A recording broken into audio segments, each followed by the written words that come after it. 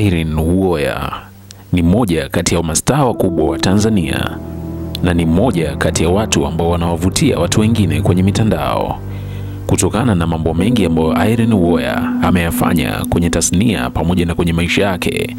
Yamempa umaarufu mkubwa, na hivi sasa Irene Uwoya amekuwa akifahamika sana kutokana na aina ya maisha ambayo amekuwa akiishi.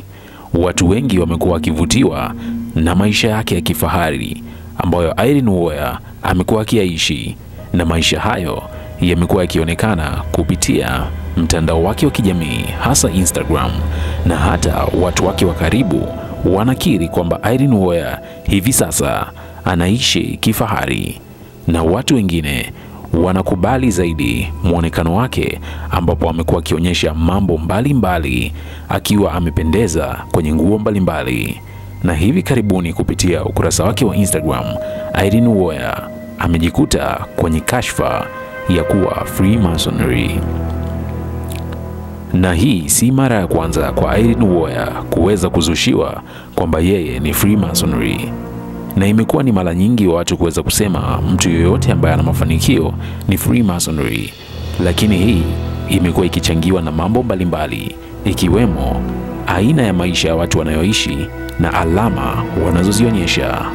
Irene Uwoya ameanza kuonyeshewa kidole kwamba yeye ni Freemasonry kutokana na picha ambayo aliiweka kwenye mtandao wake wa Instagram, ambayo akiwa ameweka pozi ambalo linaaminika kuwa ni pozi la Freemasonry.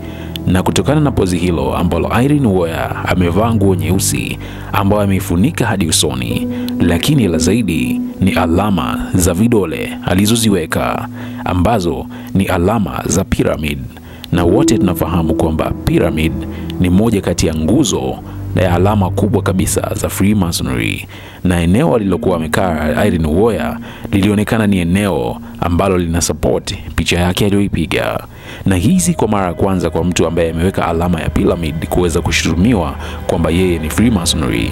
Alama hii iliwahi kumponza Diamond Platinum na kumsababisha maisha yake yote akiwa anaishi akidhaniwa yeye ni Freemasonry.